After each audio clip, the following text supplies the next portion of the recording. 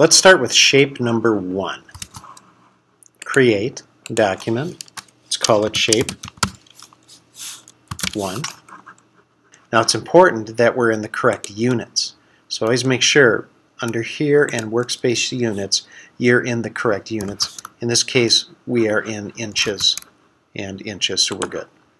Now this orthographic drawing has 3 views. The shaded area represents the front view of each of these shapes. You can see the shaded area in the front. That shaded area points to its corresponding front view drawing. Then you have the top view and the right side view. So again, front, top, right side. There, now we've added the names to each of the views. To start this drawing, you would choose one of the views, and then you would choose its corresponding work plane. So let's start with the front view. Let's start drawing that. So I'm going to choose front, right click, new sketch. Now again, P gets rid of the work planes, N flattens out the sketch. Let's talk dimensions. On an orthographic drawing, the dimensions, let's say the length of this, which is 2 inches here, it doesn't show those same dimensions here on the top view. Whereas on the top view you have the thickness of this, which is 1 inch, but that's not shown on this view here. The reason, if you put too many dimensions on, this drawing would be so cluttered. So sometimes you have to hunt around for the dimensions. Let's begin. To start, let's first draw the cube. So the overall length of this is 2 inches, and the overall height of this is 1.25. So I'm going to sketch here, click 2, return 1.25, like that. Something very important. Let me redraw this again. You remember it's 1.25 by 2. So I enter 2 here, return, and let's say I accidentally hit the escape key or something. I don't have a dimension here. To dimension anything, you just go up to the dimension tool or hit the letter D. I'm going to select that, and I can select the line,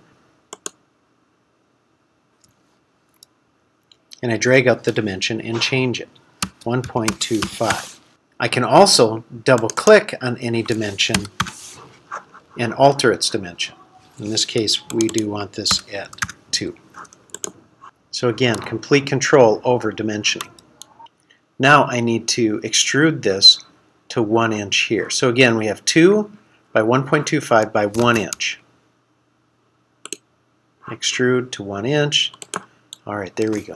Now we have our cube. Let's start carving away material. Let's start here. And again, you could start a few different places, but we'll begin on this front view. I'm going to carve this away. The dimension from here to here, it doesn't give us that dimension, so we have to do a little subtraction. 2 inches minus 1.25 equals 0.75 inches. The height of this, if I follow this line all the way across, I can see that 0.75 is also the height. Let's talk quickly about that. So all of these lines will align to their drawings. If I go to the right, the bottom, this middle one to here, this one goes over to here, this one to here. These dash lines, like you learned, are like X-ray vision. I'm looking through the part, so this is kind of an invisible line here. And if I look, I'm seeing this back edge here. These dotted lines indicate this hole. These dotted lines indicate this hole. This dotted line here indicates the center line of that hole. Alright, so let's return to this. So we know this is 0.75 and this is 0.75. I'm going to create a sketch on that front using the line command. I'm going to start here, and I'm just going to pull that line all the way down to here, and I'm going to enter 0.75. And now I need to go over 0.75. And I'm going to go up to here, hit escape, and now I press OK. Now I just select this, right click, extrude, or click on the extrude button here. And now instead of adding material, I'm going to remove it. And drag it all the way through. And there it is. We just carved out the front of this right here. Next, let's carve out this one and this one. To do that, I'm going to select the right side, because that's where we're at, the right side. Right click, new sketch. In. And now I need to go 0.25 inches up and this distance over. Let's take a look. We would probably need our top view looking down to get this distance. And here it is right here at the top view. Now it doesn't tell us what this distance is, so again we have to do a little subtraction. 1 minus 0.5 equals 0.5 minus 0.25 for this distance equals 0.25. That's the remaining. So this would be 0.25. So again, using lines, I'm going to go up 0.25, and again, a lot of times I just drag that up, 0.25, enter. And I'm going to zoom in a little bit, I'm a little far away. And I'm going to go over 0.25, enter, and then I'm going to go up 0.25. Now, this is where it gets a little tricky. If I turn this a little bit, you can see it's not referencing this line because that line is kind of back here. I'm going to hit N. So here's what I'm going to do. I'm going to go up, I'm going to go over, and I'm going to go down. I'm going to accept, or click here to kind of flatten it out, and now I'm going to choose this and this. Extrude, and this time I'm going to be removing again. I'm going to pull this all the way through and click OK. And there it is. Let's go back to that sketch. I'm going to double click on this and hit N. So I could have created a line going this way, a line going here, and a line going down along here. That would have worked as well. But when you're carving things away, just get a line out here, down to here. It's just a quick way, and then you can see what the effects were of that. Next, let's carve this one. So this one is 0.75 up, and from here to here, we have to look at the top view again.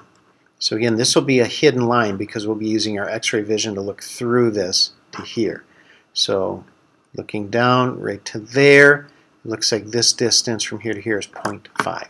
So 0.75 up and 0.5 over. Again, I'm going to create a sketch here, right click, new sketch, hit the letter N, and now 0.5 over, 0.75 up. So from that corner, I'm going to go here, 0.5, and I'm going to go up 0.75, and now I need to enclose this, right? Because it's just a line here. So I'm going to drag this out. Again, I could go here and then down, or I can just drag it all the way out and make that like that and accept this. I have to select everything that I need. Click here, remove, drag it through.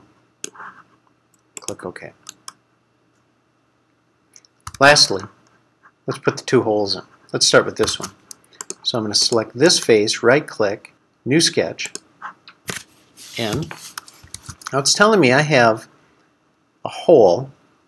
The center of the hole is 0.25 down and 0.38 over. So again, I'm going to use the line command, 0.38 over. I'm going to click here. I'm just going to drag it out, 0.38, enter. And now I need to go down 0.25, enter. Now what this did is this gave us the center point of that circle. So now that circle, being 0.25 inch diameter. This is a diameter symbol. That means from here to here. Radius would be center to outer. Diameter is outer to outer. So,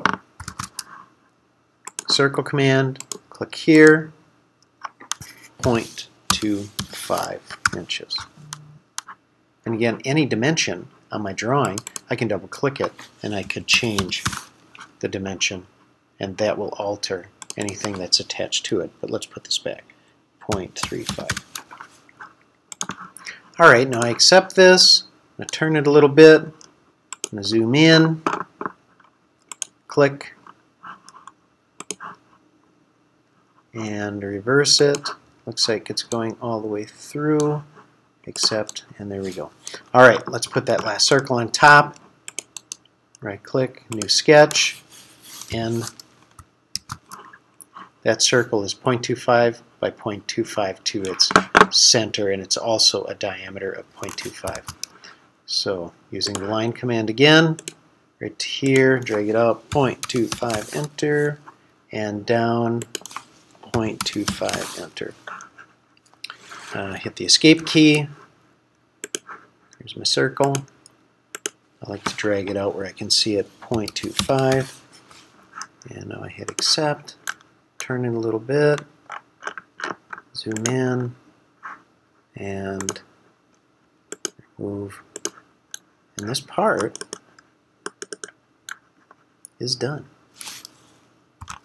And one thing you can always do if you need to check the length of lines or edges, you can select those edges, and lower right corner will tell you what the length is, 0.75. I could select points, and between the points it'll tell you what the length is, or it will give you the nearest distance. If I hover over it, you can see that it's telling me where that distance is located.